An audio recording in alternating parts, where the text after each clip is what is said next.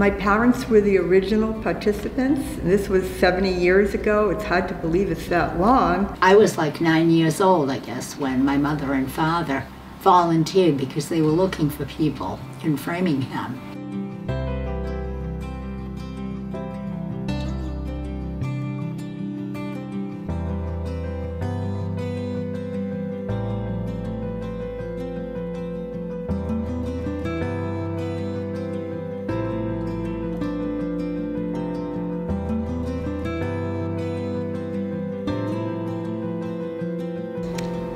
It is very unique. It is an ongoing program, if you want to call it as such, that started 70 years ago with a group of Framingham residents. I think there were a little over 5,000. I know when I tell people when I've gone to the Heart Study, I said it's just a program you're going to wish you were in. I speak very highly of it, and I don't know how you could improve on what they're doing. I think it's just fantastic.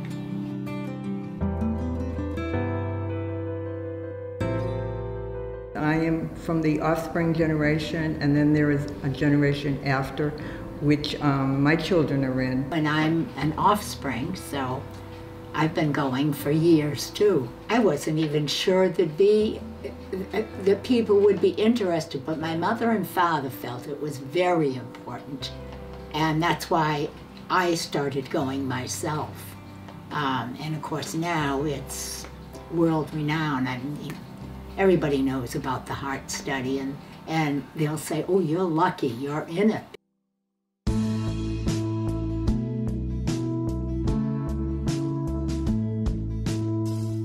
I was asked whether I would like to join because I was of a certain ethnicity. I'm Cuban, and my good friend Emily said, oh, we're opening up the Heart Study, and would you like to join? And I said, of course, I would love to.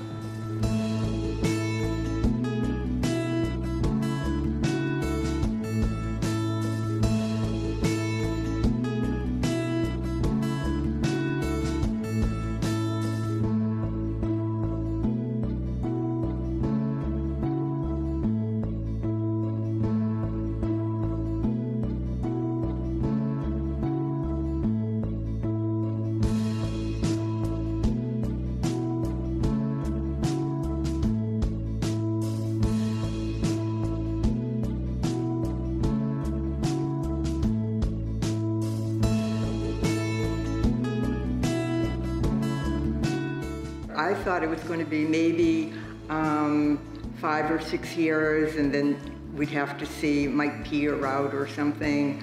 I never thought it would get this big. Because it's such an historic and groundbreaking study, I wanted to contribute my data to the overall good of the study, and everyone relies on the Heart Study for so much information.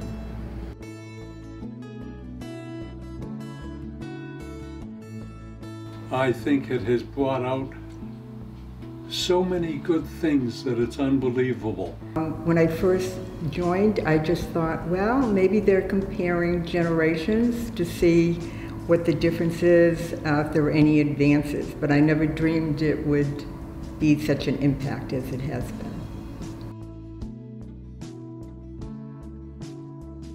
Well, the Heart Study has been growing almost geometrically as a resource. As more studies are done, more data and images and information is collected.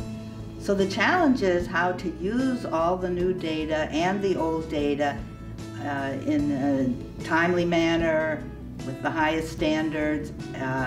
And resources don't usually grow at the same rate, so that's been the main challenge, but it's a good one.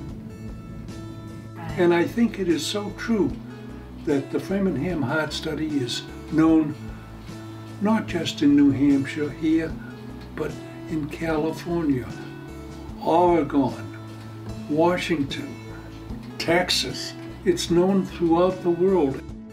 It's amazing how much information has been gathered, and evidently the results have been so, fruitful for the medical profession and for the generations that they've helped, that it's gone on and gone on and gone on.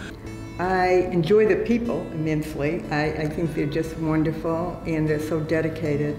And it makes me want to stay with the program because they've advanced so much through the years, and all the knowledge that they have gained, we are, as the participants, have also gained. It's just wonderful.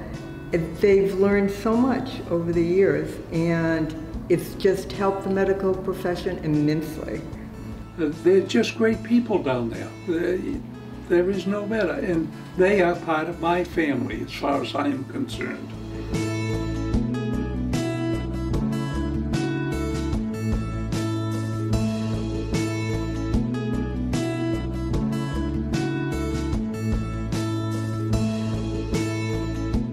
We've had physicals and medicals and tests and, vocabulary, and I mean, it really is amazing.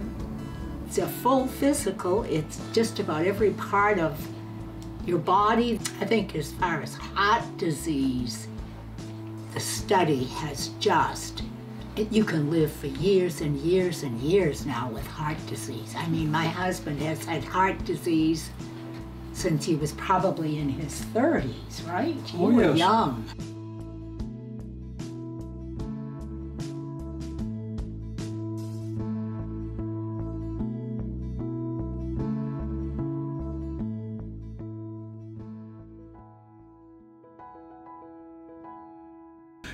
You thought of it at that particular time as just a little local, situation, and all of a sudden, a few years later, someone said, "Oh, you're part of the Framingham study," and then many, many years later, when our children were involved and invited in to participate, you realize, what a valuable tool you have.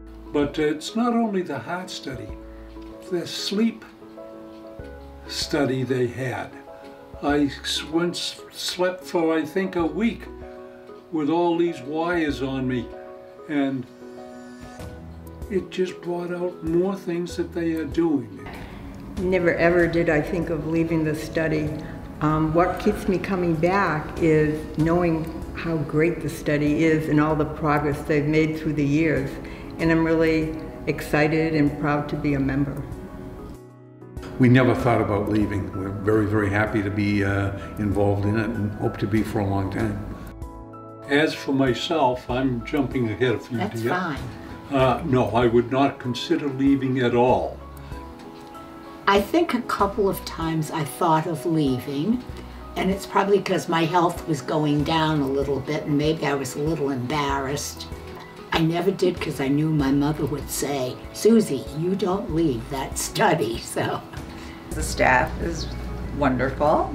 They're very well organized, so when you get here, you're not waiting for your turn, let's say. Everything is in line and ready to go. And I just feel like one day out of 5 years of my life, I can donate my time and efforts to the overall study.